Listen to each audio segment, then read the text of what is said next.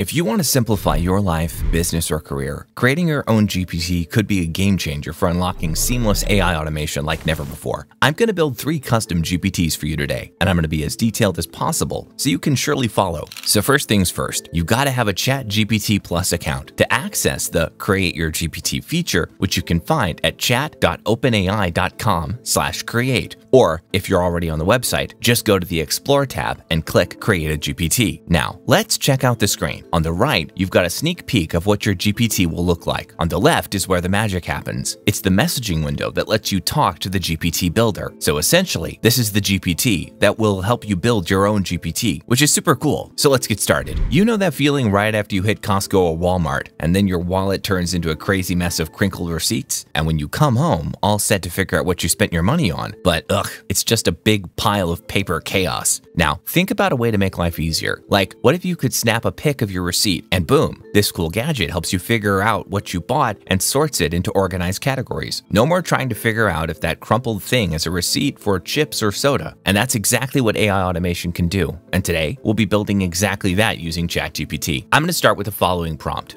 Develop a GPT that enables me to upload a picture of my receipt, scan and identify all the items listed, categorize them, and calculate the total expenses for each category, as well as the expenses for each of the items listed. In the meantime, let's locate a sample Walmart receipt for the purpose of this tutorial. I've got one. It's not perfect quality, but it'll do the job. Going back to the builder, it says, great choice. For the name of this GPT, how about Expense Tracker Pro? Does that work for you? And I'll say, yes, that works. And now it generates a profile picture for me. Here's the initial profile picture for Expense Tracker Pro. It features a sleek calculator design with a magnifying glass, set to a background of assorted receipts in a futuristic sci-fi style. Do you like it? Or would you like to change the design? I like it. Now, it wants me to refine the context of the expense tracker. Is there any other specific functionality or additional role you'd like to include in its capabilities? For example, should it provide insights or summaries based on the expenses? I would say it should include the capability of providing insights or summaries based on the user's expenses. It then asks, are there any specific points you think Expense Tracker Pro should focus on or steer clear of? Now, we can go back and forth on this. It might throw a couple more questions at us as it tries to understand our preferences. I'll go ahead and answer this. It should prioritize accuracy in scanning and categorization while avoiding direct financial advice or predictions. Emphasis on user privacy, security, and customization for a tailored experience is crucial. And lastly, it asks, how would you like Expense Tracker Pro to personalize its interactions? It should remember users' preferences for receipt categorization and use a friendly and approachable tone. All right, so it's good to go. To test it out, upload the receipt from Walmart we saved earlier and say, do this one. So by the way, later on, with a little bit more functionality, you'll be able to do this straight from your phone. Just snap a picture of your receipt and this GPT will automatically run and categorize it for you. What's more, soon enough, you'll likely be able to link it to cloud storage services like Google Drive or iCloud, keeping everything in sync. And if you maintain an Excel spreadsheet for your expenses, there's a good chance this could be directly saved into it as well. All right, let's check if it's doing it correctly. So the first few items we have are 18 Albuquerque for $15, another 18 Albuquerque also for $15, oil 2 CY160Z for another $6.82, and a trimmer line worth $2.88. Now let's see what ChatGPT says. It listed 18 Albuquerque for $15 each, correct. It also has the remark saying, this appears to be the same item listed twice. The last 2 items, oil 2 CY160Z and trimmer line, both have the correct prices too. So at first glance, everything is looking good, but it seems it didn't categorize at all. So it says down here, with this detailed information, I will now categorize these items and create a new Excel spreadsheet with the transaction details, categorized expenses, and totals. Let's proceed to categorize these items. You can download the spreadsheet from the following link. Now you have the option to further refine it, not just for categorizing the output in the Excel spreadsheet, but also in the chatbot. Let's check out the spreadsheet it generated. Impressive. The Excel sheet now shows categories like outdoor, gardening, healthcare, home, and grocery in the first column. The next column lists the items for each category, and the last one displays the price for each item. I've noticed there's a second tab for category subtotals. It neatly lists all the categories along with the subtotal prices. While it might lack overall totals for all categories, it serves as an excellent starting point if you're aiming to bid farewell to those crumpled receipts and set up an organized automated database. Now, this GPT can undergo further refinement with plenty of room for improvement, but I hope this has brought value to you, sparking inspiration to embark on your own GPT journey and create seamless seamless automation in your life. All right, so let's quickly set up another GPT, but this time we're going to chat with it back and forth as it looks like it has some issues. So we're going to go ahead and click on the Configure tab and build it from there directly. We're naming it 10K Ninja. What does it do? Well, it reads a company's 10K and it extracts useful data. Now, the 10K form is like a super detailed report that companies file every year about how they're doing financially, which is way more detailed than their regular annual report. So for capabilities, we're going to leave it as it is with all three capabilities in check. For actions, we're not touching it for the time being, but we can always come back on it later on. So here's Tesla's investor relations page. It's got different columns called SEC filings. These are yearly reports that the US government asks companies to make. It's a solid clue about how the companies are doing. They got to be straight up with investors, but there are rules about how they do it. One big report they make is the 10K. For example, here's the one from January 30th, 2023, and it's available in both HTML or PDF. So let's go back to the Configure tab. Under Instructions, let's say you are an expert stock analyzer. You read 10K easily and understand the important insights they provide. You've read most writings by Warren Buffett, Charlie Munger, and all other legendary investors. Now, there's no one right way to tell GPT what to do. You got to try different ways to see what works best. Let's say you're telling GPT to write something. If you provide more detailed or creative instructions, you can influence the tone and style of the generated content. So if you say, hey, be creative and fun, you'll get a lively response. But if you say, be serious and technical, you're going to get something more professional. It's like telling a robot what kind of mood you want in your writing. I will provide a link to an investor relations page for a given company. Download the latest 10K and read through it. Give me the top bullet points from the report and overall sentiment. Then provide several examples of things we can go deeper on and is specific to that report. For conversation starters, I'm just going to put the Tesla SEC filings page. Let me see if this works. I'm going to put Amazon's too. To search for the company's 10K page, you can just type the IR plus the name of the company. So I'll just paste that in there. And lastly, let's do Microsoft, and I'm just going to paste that in there. So let's see if our creation works. This is called the 10K Ninja. Reads a company's 10K and extracts useful data. And I'm going to start with Tesla. As you can see, it's begun browsing the web. It now says it's encountered technical difficulties in retrieving the document. So I'm just going to manually download the PDF and upload it here directly. Now, OpenAI might be cautious about letting the model visit government sites on its own because some folks found ways to get past paywalls using code interpreters. They could be worried about people doing shady things. So it's probably better if you're the one uploading the stuff instead of the model doing it by itself.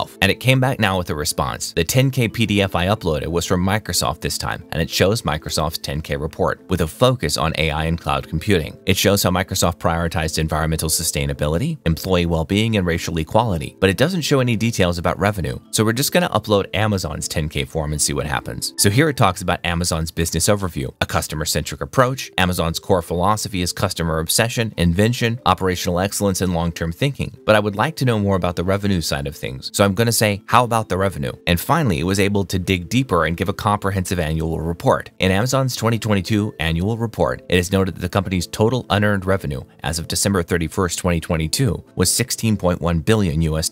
This unearned revenue mainly consists of prepayments for AWS services and Amazon Prime memberships. Out of the unearned revenue of December 31st, 2021, which amounts to $14.0 billion, $11.3 billion was recognized as revenue during the year ended December 31st, 2022. So for investors, think about the speed at which I crafted this feature. With a few tweaks, it's not just about info. It can generate charts. Imagine pairing it with real-time internet scanning. Bots can keep you updated, offering a trading advantage. The key is speed, gathering and understanding information fast. This feature provides a quick summary for spotting trends and digging deeper into interesting details. It's all about being really fast. And just a quick tip, if you want to share or show off what you made here, hit the save button. You'll get a few options. Keep it just for you, share it with a link, or make it public. To go public, set up your builder profile first. Click the little pencil, and you can tweak things like the name or add a cool domain. Your name pops in from your builder details, but you might want your company name or something catchy. If you want to keep it super private, choose only me, and it stays just for you. Easy peasy. All right, let's do one more really quick. In the Configure tab, we're going to name it Comic Strip. The description is, creates a daily comic strip about an AI agent named Bobby. The instructions would be, you are a world-class comic strip creator. You create a daily 3-panel comic about a humorous situation. The main character is Bobby, an autonomous AI agent whose goal is to make money. Use DALL-E 3 to create the images. 3 panels, consistent characters. The third panel will be the punchline. The user will tell you the subject of today's comic. Start by writing out just text and the description of what happens. If the user approves, create the visuals. Now, let's try how it works. So essentially, it gave us just a 2-panel comic strip, even though it says, here's the 3-panel comic strip featuring Bobby learning about taxes and paycheck deductions. Each panel captures a moment in the story. So I'm going to say there is just 2 images. We need 3 images for a 3-panel comic strip. And finally, it gave us a 3-panel image. So the first one represents Bobby's excitement upon receiving his first paycheck. The second one depicts Bobby's confusion upon seeing the actual amount after deductions. The third one highlights Bobby's humorous shock upon realizing that even as software, he's subject to taxes. In conclusion, I've observed something really important, especially if you've been following this channel. GPTs can do amazing stuff, but working with it is like a skill. The more you practice, the better you get at getting the output you want. So go ahead, explore, and have fun with your GPT creations. As always, thank you for watching, and don't forget to hit that like and subscribe button, and I'll catch you in the next one.